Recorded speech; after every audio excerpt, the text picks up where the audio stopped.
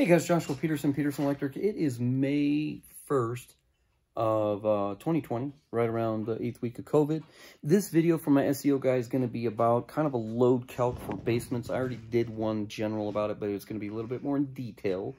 So when you're looking at a basement, guys, first of all, if you hear some of my videos, look, you need to read the code book, okay? What's taken me 22 years to understand and know is not for you to call up from Florida and ask me a bunch of questions, or Alabama, Tennessee, China. I had an Australia and a European and Canadian. And them all calling me up and asking me a bunch of questions how to do stuff. I'm not a teacher, okay? I was a teacher years ago, but I don't teach. I just do YouTube videos to try to help people out. Mostly, it's here to help electricians. That's always been my goal. And I have never said I'm a DIY guy. I do good on YouTube quite a bit, ask a bunch of questions, or look. I don't really ask questions, but I look at people's videos. So I always believe in trying to give back rather than just take. So some of you people like to beat me up all the time. I try to be as loud as I can, but I understand a few things. One, I'm in their home, and two, once the job's done, roughed in, I can't get back in their home and talk about it. They're going to put drywall up, and I'm going to come back at trim. And if you have to link the video together, figure out trim, because it took them 6 months to a year to figure it out, then figure it out. I'm not going to be wearing the same shirt either, right?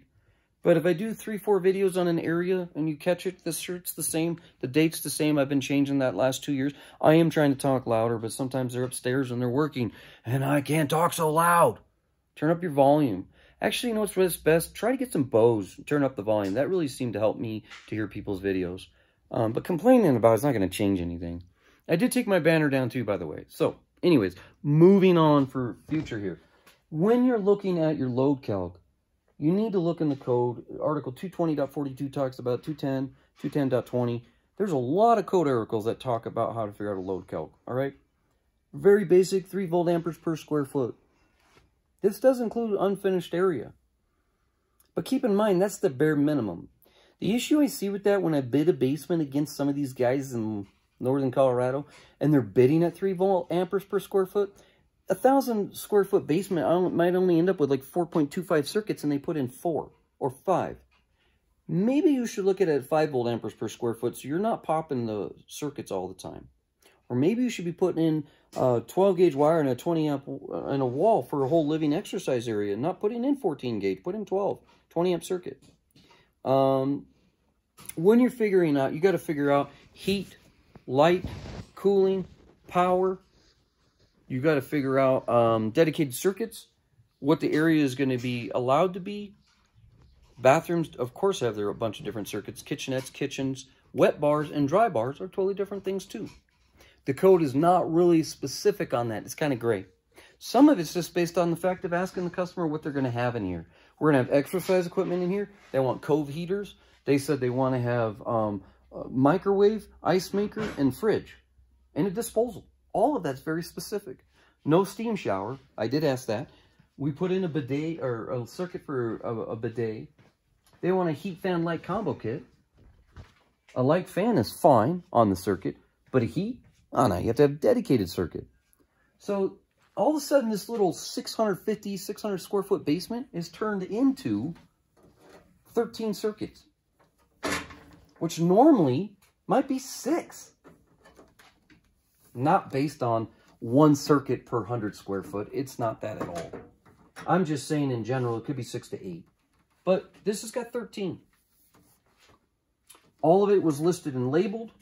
I already knew before I pulled any wire and boxed much. I already knew what my circuits were going to be and what they were serving.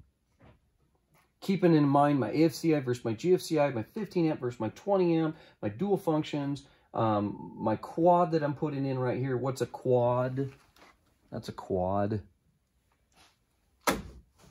So when I look at all that, making sure this panel is going to be big enough so I don't cut it all in and go, oh my God, I got to rip it out. I'm too small of a panel, right? 1224 circuit. This guy, when he roughed in the panel, I wish I could show you this, but there's a piece of wood right here and there's a gap. But they put it where literally my panel was from this wood to this wood. Like, we've got to come in the top and the bottom. So railings on the side is perfect, and will come in top and bottom. But when I was figuring out my load, I know my cove heaters were 170 watts per linear foot. I knew I had a certain amount of feet. I had my bath circuit, the code says. certain amount of watts. I have my mini fridge, my ice maker, my disposal. I looked those up. My bath plug again. Oh, sorry, that's a bath heater, heat fan light combo kit. And then I had my kitchen bar, freezer, bidet, and then my square footage of 600 square foot. I took it down about 13%-ish. So about 8,500 watts divided by 240 is 35 amps. Divided by 60 amp, 50 amp breaker. I'm 59 to 79% on a breaker. You're supposed to try to maintain around 80 to 90% less to, just so you don't overheat it. I'm going to be totally fine. So when the guy called me up, was like, I think you saw that in my other video, but last week, and he wanted me to wire just his sub panel, slap in 100 to 125 amp, had no steam shower, was not growing weed, was not doing Bitcoin currency, was not putting in a hot tub out back. I'm like, dude, why do you need that much power? It's 1,000 square foot. Right, but you're not having a second cooking unit like an oven, because in northern Colorado, you're not allowed to have 2 electrical cooking ovens in most homes. So if you put a little 30 amp, skid plate or some kind of drop-in cooktop, yeah, then you might need 60 amps. If you have cove heaters, you might need 100. But it wasn't all that. It's just based on the fact that you thought it was a lot of square footage. That's not how you do your load calc. And I had another customer call me up, and he added all the breakers. 15 plus 15 plus 20 plus 30 plus 50 plus 30 plus 50 plus 40 plus... And I'm like, what are you doing? He goes, I need 800 amps. I was like, that's not how you do your load calc. I know you got a 42 circuit panel by what you said, but that's not how you do your load calc. Okay? So again, if you don't understand load calc and you're really not in that right brain mind of a person, mechanically inclined, maybe you should just hire a pro. But please don't call us up from another state or country or another planet in Mars and ask us how to do that stuff. We're, that doesn't have any benefit to our company, but the fact that it's just going to be more of a liability. So again, if you don't understand that, don't wire it. If not, then go to school like I did, right? So the point of the matter is that this is a general idea that even in a small basement, if we were to count per opening, we have 70 openings in this basement. Where I count 2 per opening is going to be things like building and hanging a ceiling fan, hanging a cove heater. And by the way, cove heaters are bid in a little bit separate because they have to buy the unit and the unistat. But most of all of this, can trim and everything, we just count it by 1 per opening.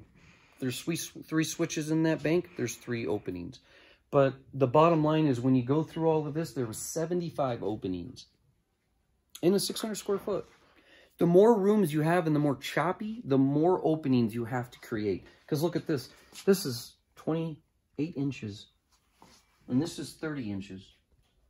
You have to have an outlet and you have to have an outlet. They'll never, ever use them. What are you going to use them for? A vacuum? It doesn't matter. Code says over 20 inches and it's not a hallway. You have to have one. So I showed you that in the other video. So keep in mind when you're doing your load calc, when you're figuring this stuff out, there is a lot of things on here I kind of gave you, okay? But I do base my basements more closer probably to 5 volt amperes per square foot. Because 3 is not enough.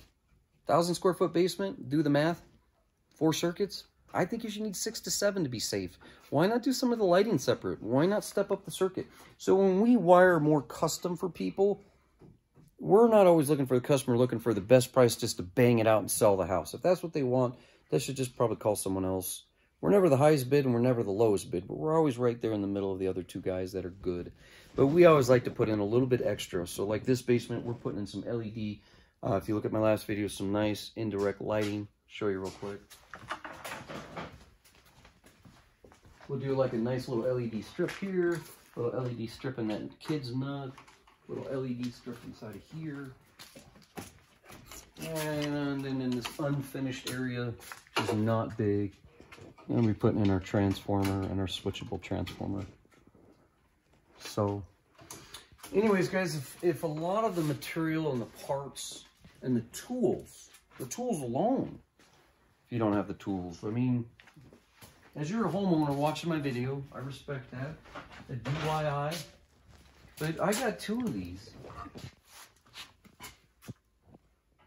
You're going to need a 5/8. Some guys draw little holes and some do way too big of holes. There's new codes on how many wires can you stick inside of a hole. That's kind of a bar joke, right? And that one I was probably pushing it a little bit up there. I got 1, 2, 3, 4, 5.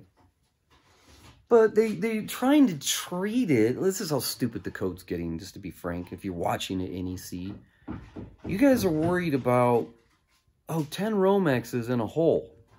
Because the neutrals count as current carrying. And you can't have more than 7 to 9, or you derate your wire from 70% down to 50%.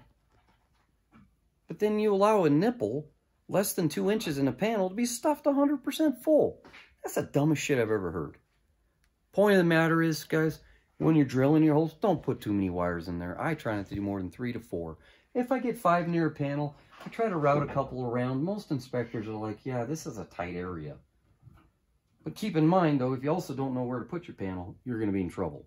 Make sure that's important. We did put this closer. We still have to go out through the garage and pipe in the garage, and we'll have to transfer Romex to a THWN-2 wire and a conduit out in the garage. Are we doing that because it's outdoor rated? No, no. THW wire is rated for outdoors, like hot tubs. But if you've ever tried pulling a 6'3 Romex through a 3/4 or a 1 inch with a bunch of bends, it does not go. And you can't slit it and then shove it in. You're not allowed to take the jacket off either because there's no rating. And they got you on 210. What was that? 310.104 on that? It's getting so picky. It's like, really? There's some common sense to not create a fire, and there's common sense to do something stupid. But the bottom line is that, when you're pulling in Romex, you want to make sure it goes smooth. I mean, guys that come in and go through their 90-degree hole and then staple it right on the side, you will be tripping your arc fault. You don't know what you're doing. These arc faults are so sensitive, you can't do that. In fact, I use a lot more stacks.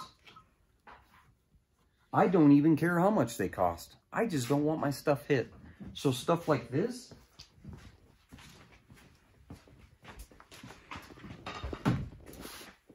garbage disposal, in case the plumber's in my way, I can figure out how to cut that bracket out with a Sawzall, pull it off, pull out this stack. I met code within 12 inches, but it's loose, it's tight. But then I don't have my plumber coming in here or someone hitting it. So there's times that I'll just staple it tight, really tight, because I know this is my shower.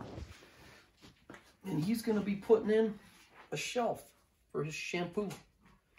If you do that back to back to kitchenette, your plumber loves you because it's cheaper, right? But put in a 2x6 wall, back to back. That way everybody can get their crap inside it, especially vent stacks. But nowadays plumbers, they're getting a little lazy. They got all this PEX pipe and they do those little stack vents out. They don't even have to go outside anymore with that stuff. It's amazing. Their trade got easier. Mine got harder. Anyways, guys, yeah, so if you're considering doing your own basement, when you're done with the basement, guess what? About 1,000-foot roll. I'll be using this for a couple basements. So the tools are really important. You might be just better off hiring it out. If you're kind of on that teeter-tot fence, I bought tools to do my roof, and I didn't think I'd use them again, but I did do a shed, so I did have to put on the same stuff and use my same gun to put on my material for my shed. So there are some benefits. Painting, I thought, use my painter one time on the outside of my house. I ended up later spraying my cabinet doors. So I was able to do that in the garage in the winter, like 2 years later. And I was like, oh, good. So all of a sudden, those tools I bought, they kind of like, yeah, I'm using them more. But if you're not going to sure you're ever going to do that again, don't do it. Just hire a person out. But if you're going to hire it out, look at the things that I've told you, some of these ideas. They might help you out so you don't end up tripping circuits later. Be in mind that your inspector is not looking at where your circuits go and how much they should support. If you decide to come down there in a brand new basement and put in a NordiTrack running and you're exercising down there and you have the same circuit and your husband wants to jog with you, trip over ampacity. Even on a 15-amp circuit, some can trip them as they ramp up. But yeah, so the only other thing I'm going to mention is that if you're going to decide to ever do like a beer brewing, I've wired in, last one I did last year was 70 amps on brewing. You would need a 125 amp circuit. And the most you can stab on a breaker outside is 125 amps. Thanks, guys, for joining us. Sorry it was a little bit long. Hopefully some good tidbits for you. Take care.